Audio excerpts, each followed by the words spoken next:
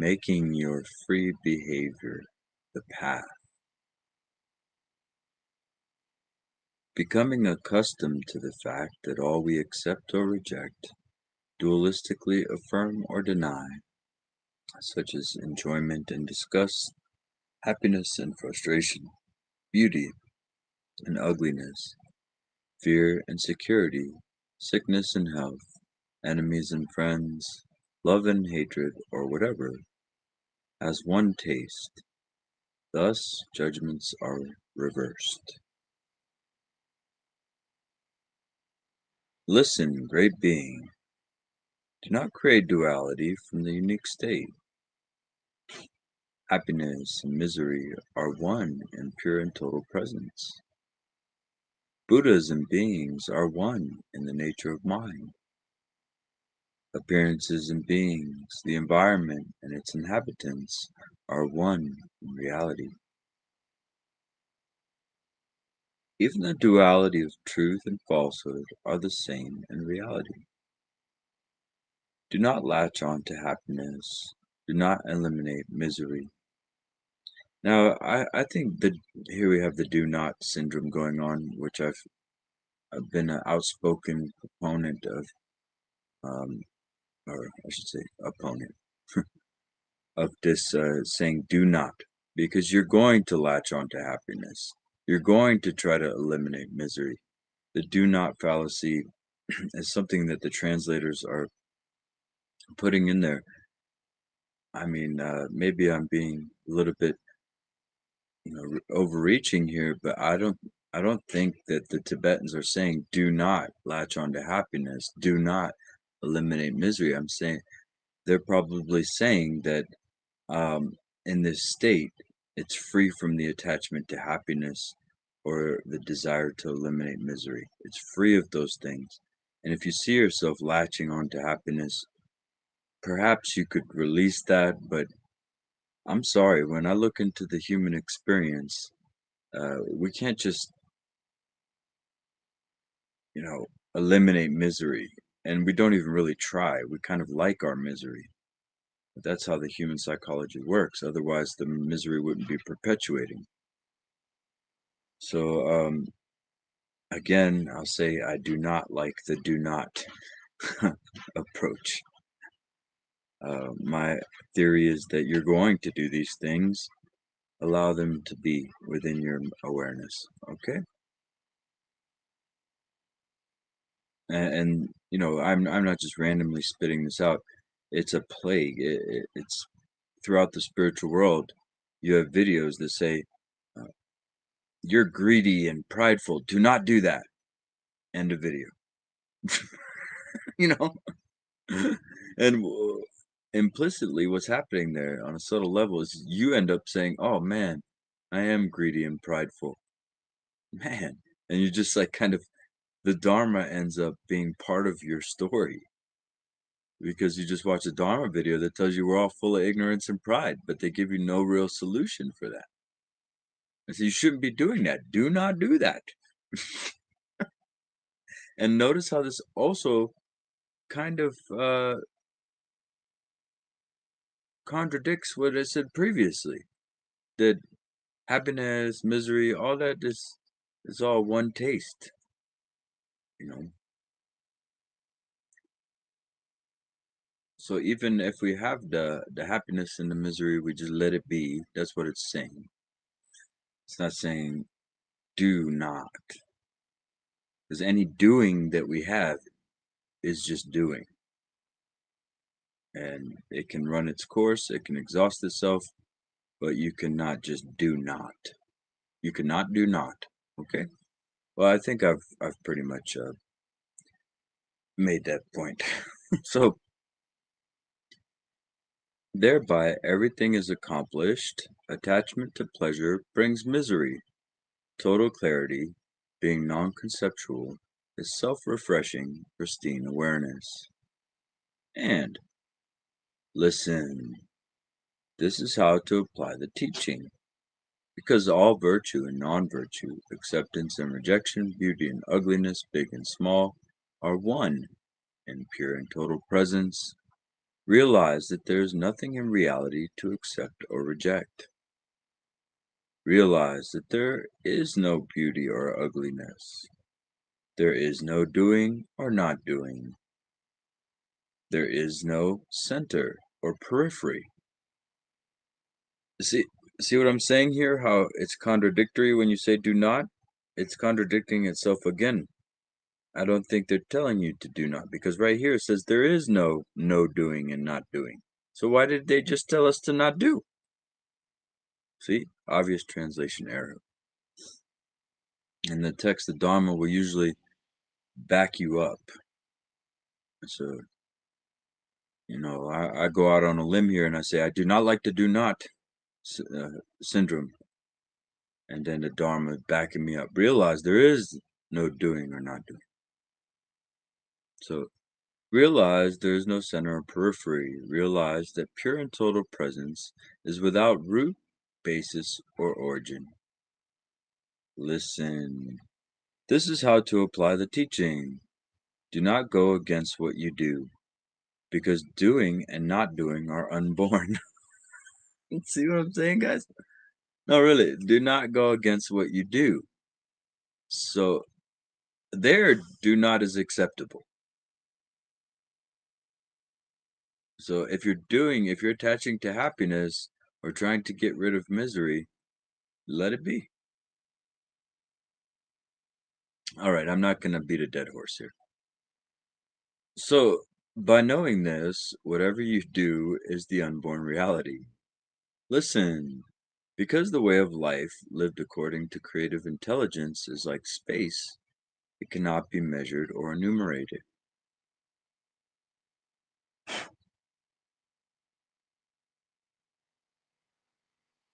Being non-dual, it is beyond the limits of existence and non-existence. This is pure and total presence's way of behaving. Even the five desirable things should be understood as pure and total presence.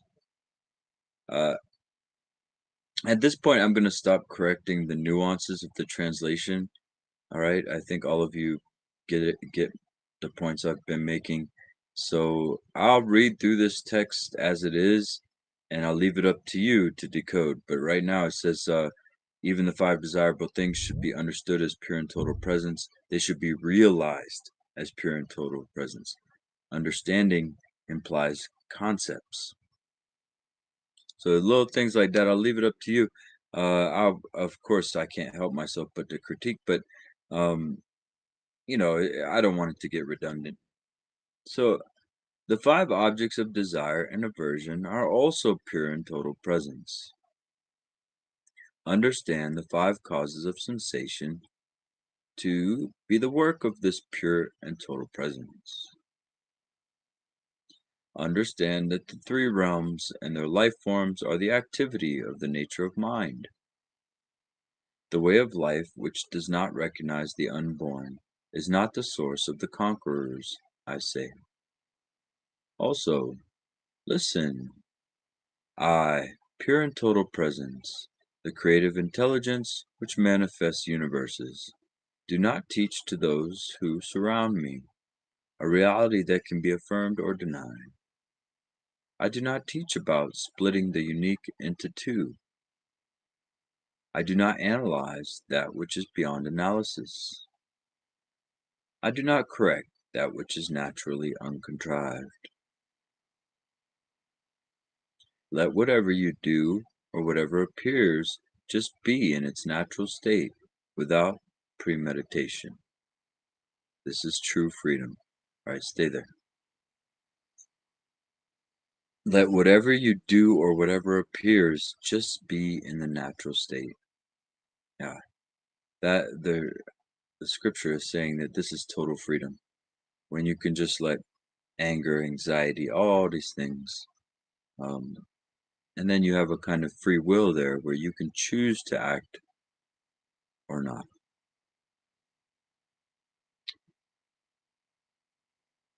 So, the way of living according to me, the creative intelligence, fulfills all aims by letting everything be without striving.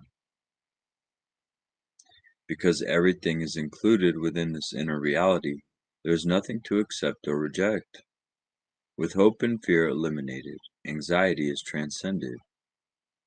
Whoever recognizes creativity at work in the state of sameness, where the three times are unborn, is completely beyond verbal understanding or not understanding. So the three times are past, present, and future. This is the teaching of no acceptance or rejection. By practicing the self-liberation, which is without duality, excuse me, the castle of antidotes and rejections crumbles. The watchman who attends to the antidotes is destroyed. Antidotes for problems encountered in meditation do not apply here.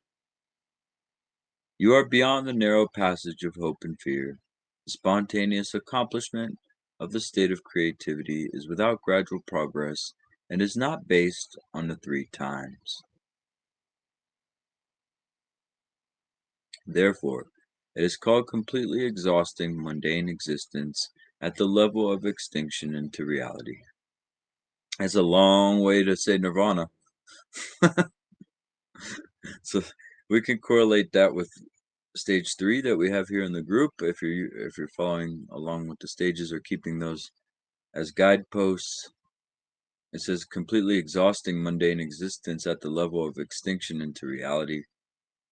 That's when you effortless abide and awareness. You're no longer in your conditioned cycling of karma, so the karma begins to spin itself out. That's how self-resolution happens. So by living this way, you necessarily progress in the perspective and meditation.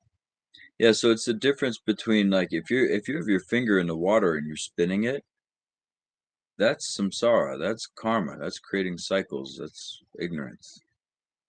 Once you recognize awareness, you take your finger out. And so there's still some spinning, yeah, but it's going to stop because there's nobody in there spinning it anymore. And that's how self-liberation works, okay? Which is at the heart of enlightenment. If you're if you have your finger in there spinning, whether it's spinning good or spinning bad, you can never really reach enlightenment. So the result, abandonment of hope and fear. Seek for the Buddha nowhere else than in primordial freedom itself, which is rootless and groundless, the pure fact of being aware right now. Listen, the dimension of being is pure and total presence. From pure and total presence comes the dimension of being. Not even a single atom can be contrived. Therefore, the Buddha is not apart from mind. The dimension of the full richness of being is also pure and total presence. From pure and total presence comes the dimension of the full richness of being. The phenomenon which arise from mind have no other form apart from the dimension of the full richness of being. The dimension of apparitional being is pure and total presence. Pure and total presence is the five apparitions. This is no, there is no benefiting of beings apart from pure and total presence. Yeah, so that's why when we do the silent dedication of merit, why I kind of went along with that, because to me, resting in the nature of your mind is the ultimate way to benefit beings. So our refuge, our bodhicitta, our guru yoga, our offerings, our mandala, and our dedication of merit is all in the context of Dzogchen. If if you're following my advice, okay, this is just kind of how I've suggested it, but certainly many other teachers out there taking different approaches, and you kind of end up fashioning your own approach too, right? So, all the Buddhas of the three times do not exist apart from this pure and total presence. The Buddhas of the past have seen and recognized their own minds to be this uncontrived state. That's a very powerful line right there. What we do in here essentially is read, talk, and hang out, and it all surrounds the view. So the Buddhas have all recognized their minds to be awareness. It's really that simple. And like I said before, your thinking mind is like constantly flickering, and you may even find yourself kind of going in and out of pure awareness. But awareness is like space, okay? It's everywhere. It's just like space, except it has a cognition aspect to it that we typically don't associate with space. So all you have to do is realize that space of your mind, that other part of your mind. There's nothing to create here, nothing to condition. The fact is, all of the previous Dharma has been there for you to stabilize your mind so you can recognize this space. All the purification practices, all the sitting, many, many hours of sitting are only there so you may recognize this space that's always with you throughout your day. And all four postures of sitting, standing, walking, and lying down. Okay? It's really that simple. And that's why many masters have said it's so simple we don't see it. Because awareness is right here in front of us with us all the time. And we may even have a nonchalant kind of, no, that's not it. No, that can't be it. So the present Buddhas, recognizing their own uncontrived minds to be uncontrived, even now are bringing about the welfare of beings.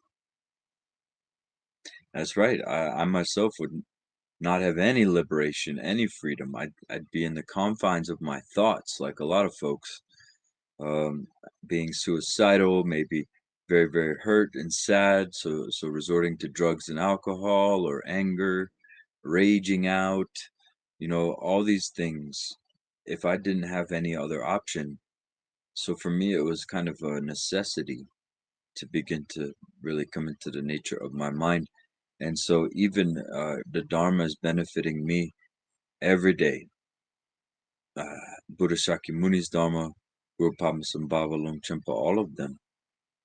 So recognizing their own contrived mind, the Buddhas are still bringing benefit to beings even now. The Buddhas who will come in the future will not teach that this self-arising pure fact of awareness was previously contrived. So saying that whether it's past, present, or future Buddhas, they're all going to teach awareness practice. It only makes sense, and it's quite beautiful. So this present uncontrived state of contemplation comes from staying on the uncontrived path. Now remember, this luminous space-like part of your mind is always there. It's always purely present. If it wasn't, you wouldn't be able to have a thought and then remember it. There's a part of your mind that has to be kind of indifferent, just as the basis. So it's very powerful because you can remember thoughts, you can remember entire scenarios that you've been through. You can, as I'm speaking right now, have awareness of your body and your emotions and thoughts you're having. Um, so it doesn't get involved with the thoughts, but the thoughts are involved with it. And if you really start to look back, this is your face before you were born. This awareness was with you in the womb. It was there when you were learning how to walk. This mind of yours has always been there.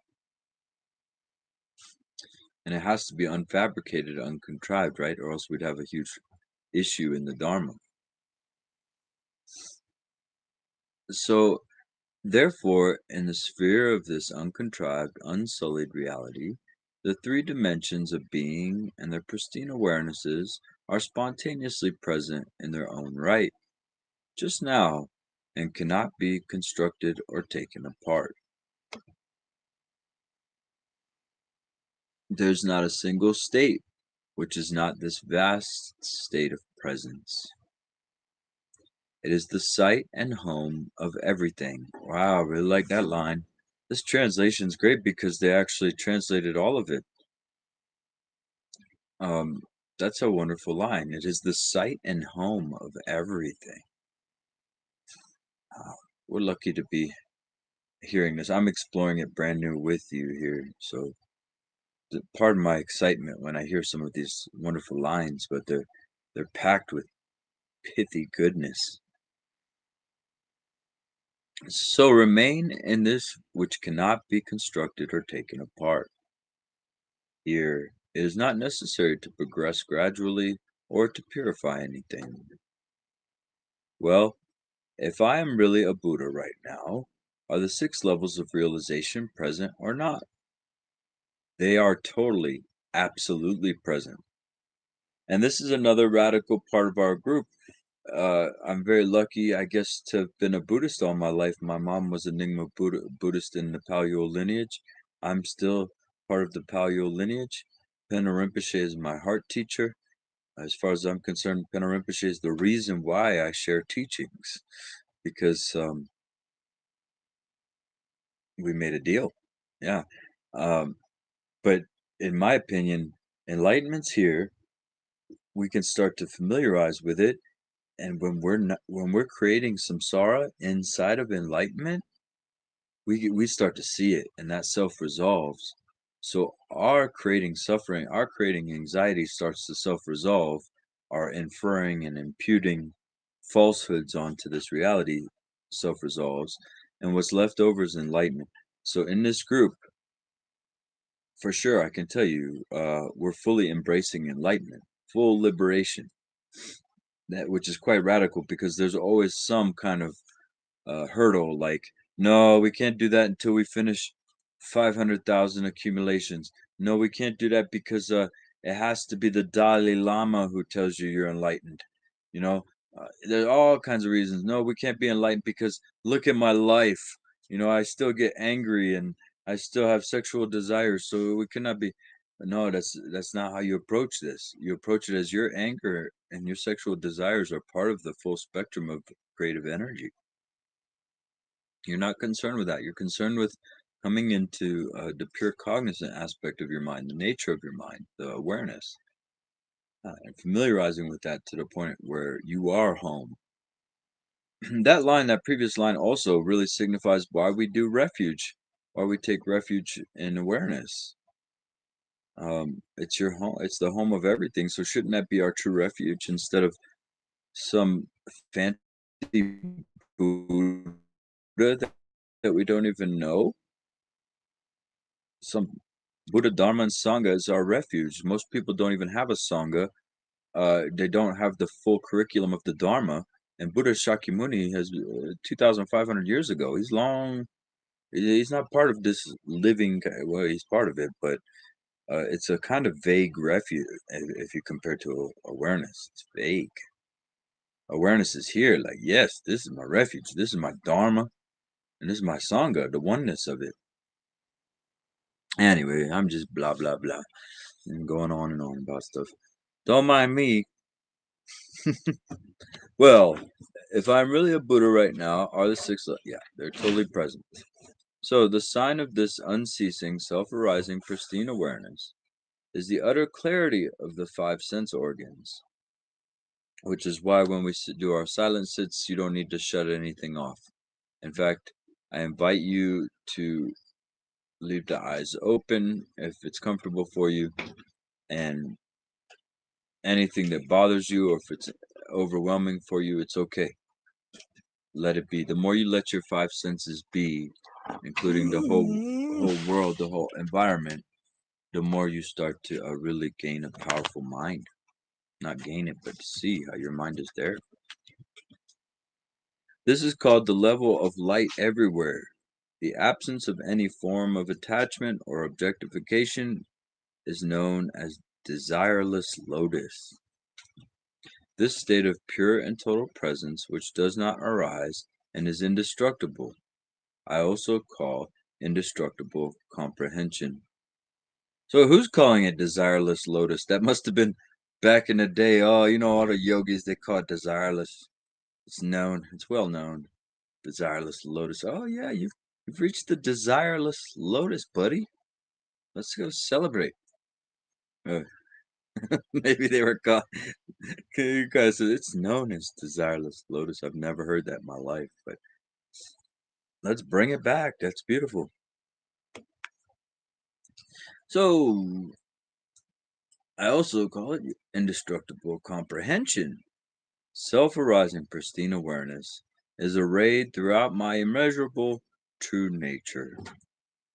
This is known as the level in the integrative structure of pure and total presence, my very self. Oh, excuse me. I skipped some. Did I? Anyway, this is known as the level of the intense display. All the phenomena which exist in the integrative structure of pure and total presence, my very self, are known as the level of the great wheel of letters. Sure, why not? So, because form and communication and awareness neither come about nor are they destroyed, this is known as the level of indestructible comprehension. Here, cause and effect are not different. The phenomenon which arise from mind, good and bad, acceptance and rejection, are primordially non-existent. This I call the level of non-differentiation.